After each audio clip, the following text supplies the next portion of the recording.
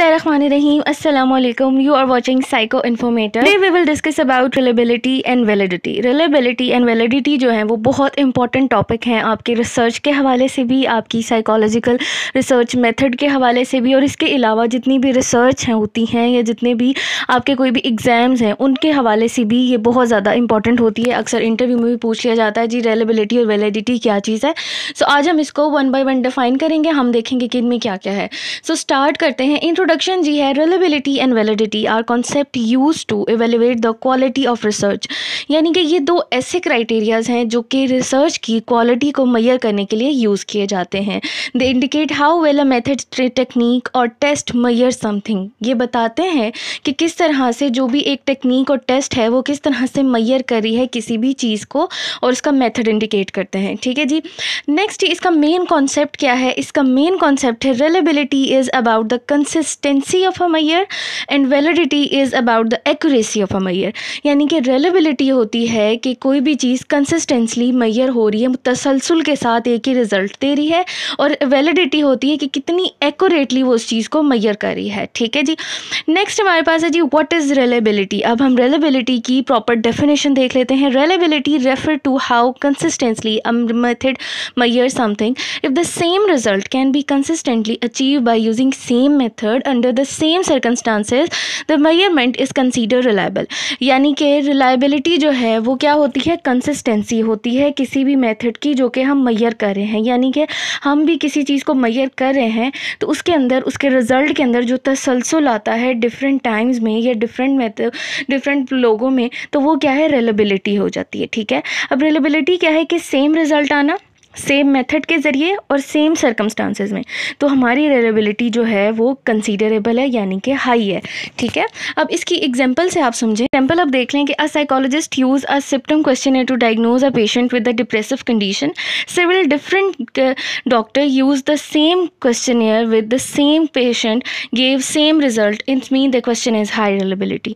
यानी कि अगर एक साइकोलॉजिस्ट जो है वो एक डिप्रेसिव कंडीशन के क्लाइंट की मैयर कर रहा है सिम्पटम्स को क्वेश्चनर के ज़रिए, तो वो रिज़ल्ट निकाल रहा है, और अगर दूसरे साइकोलॉजिस्ट या डॉक्टर्स वही क्वेश्चनर यूज़ करके उसी बंदे की वो चेक कर रहे हैं डिप्रेसिव कंडीशन, तो सेम रिज़ल्ट आ रहा है, इसका मतलब कि जो टेस्ट है वो हाईली रिलायबल है।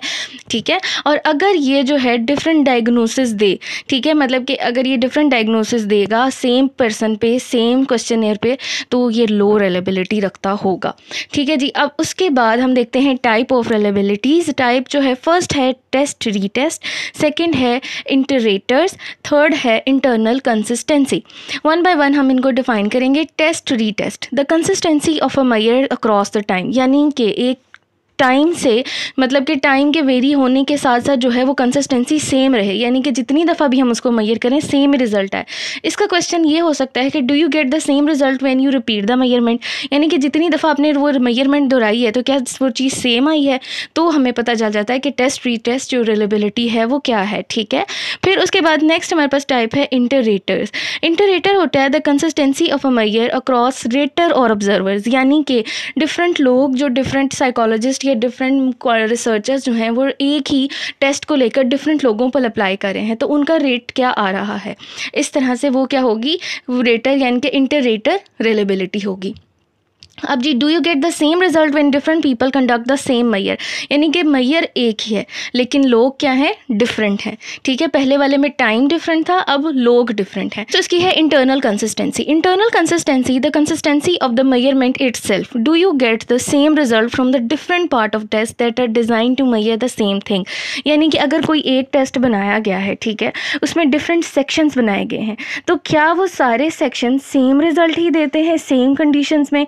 तो ये होती है इंटरनल कंसिस्टेंसी। ऐसा नहीं कि एक पार्ट जो है वो डिफरेंट रिजल्ट दे रहा है, दूसरा डिफरेंट दे रहा है, तो रिलेबिलिटी लो हो जाएगी। लेकिन अगर वो एट द सेम टाइम दोनों सेम ही दे रहे हैं, दोनों पार्ट सेम रिजल्ट दे रहे हैं, तो रिलेबिलिटी हाई हो जाएगी। ठीक है जी। ये था जी रिलेबिलिटी। हम देखते हैं what is validity. Validity refer to how accurately a method Maihar what it is intend to be Maihar. यानी कि हमने जिस मकसद के लिए बनाया है, जो मैयर करने के बनाया है, उसको कितना एक्यूरेटली वो चीज़ मैयर कर रही है, वो टेस्ट या वो डिज़ाइन मैयर कर रहा है, तो वो वैलिडिटी होती है किसी भी टेस्ट की, की, किसी भी मेजरमेंट की या किसी भी रिसर्च मेथड की। ठीक है, अब high reliability is one indicator that measurement is valid. अगर रिलायबिलिटी हाई चीज़ आ रही है हमारी तो वैलिडिटी भी हाई आएगी, लेकिन अगर रिलायबल नहीं है मेथड तो वैलिडिटी भी जो है वो नहीं होगी, वो भी लो होगी या प्रोबेबली नहीं होगी। ठीक है जी, अब एग्जांपल इसकी देख लें कि if a symptom questionnaire result in a reliable diagnosis when answer at different time and different psychologist, this indicate this a high validity as a measurement of mental health condition. यानी कि हमने वो पिछली example में देखा कि एक psychologist जो था वो एक ही क्वेश्चनर यूज़ कर रहा था एक ही पेशेंट पर, तो रिजल्ट सेम आ रहा था। अब डिफरेंट साइकोलॉजिस्ट ने भी वही क्वेश्चनर उसी पेशेंट पे अप्लाई किया तो सेम रिजल्ट आया, यानी कि रिलायबिलिटी हाई थी।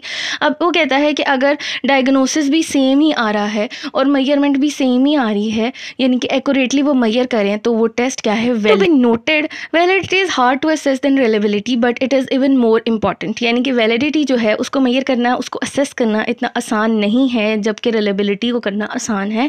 लेकिन इंपॉर्टेंट कौन है, वैलिडिटी। ठीक है, to obtain useful result the method you use to collect your data must be valid. यानी कि अगर आप कोई भी रिसर्च कर रहे हैं या कोई भी क्वेश्चनर फिल करवा रहे हैं या कोई टेस्ट कंडक्ट कर रहे हैं, तो उसमें आप जो डेटा कलेक्ट कर रहे हैं वो वैलिड होना चाहिए। ठीक है, the research must be major what it is claim to be major. यानी कि जो रिसर्चर मेजर करने जा रहा है और रिसर्च कर रहा है वो उसी हिसाब से हो जो वो मेजर करने चाहता है, यानी कि करने जा रहा है और करना चाहता है, तो वो इसके हिसाब से होनी चाहिए। This ensure that the discussion of the data and conclusion you draw और ऑल्सो वैलिड। 3 टाइप की वैलिडिटी होती है, कंस्ट्रक्ट, कंटेंट एंड क्राइटेरियन। अब हम देखते हैं कंस्ट्रक्ट क्या चीज़ होती है। Construct the adherence of a major to existing theory and knowledge of the concept being measured. यानी कि अगर डिप्रेशन के बारे में DSM में एक चीज़ आ चुकी है, ठीक है, अब उसी के क्राइटेरिया के बेस के ऊपर एक क्वेश्चनर डेवलप हुआ है, तो इसका मतलब वो एग्जिस्टिंग थ्योरी के साथ, एग्जिस्टिंग नॉलेज के साथ जो है वो एग्जिस्ट कर रहा है, उसका कंस्ट्रक्ट जो है वो टोटली प्योरली बेस करता है, यानी कि वो वैलिड कंस्ट्रक्ट रखता है।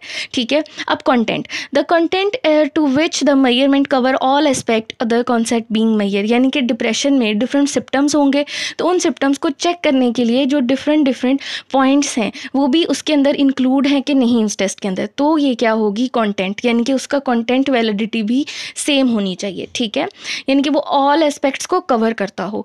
जी, थर्ड है हमारे पास criterion, the extent to which the result of a major कॉरिस्पॉन्डेंट्स to other valid measure of the same concept. यानी कि अगर एक कॉरिस्पॉन्डिंग जो है, मतलब कि दो वो सेम ही कॉन्सेप्ट के ऊपर सेम ही रिजल्ट दे रहा है, सेम ही वैलिड मेजर दे रहा है, तो इसका मतलब है कि वो क्राइटेरियन वैलिडिटी दे रहा है, यानी कि उसका क्राइटेरिया फुलफिल हो रहा है।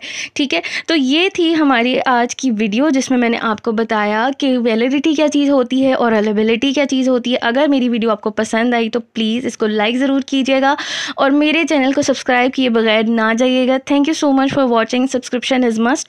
टेक केयर एंड अल्लाह हाफिज़।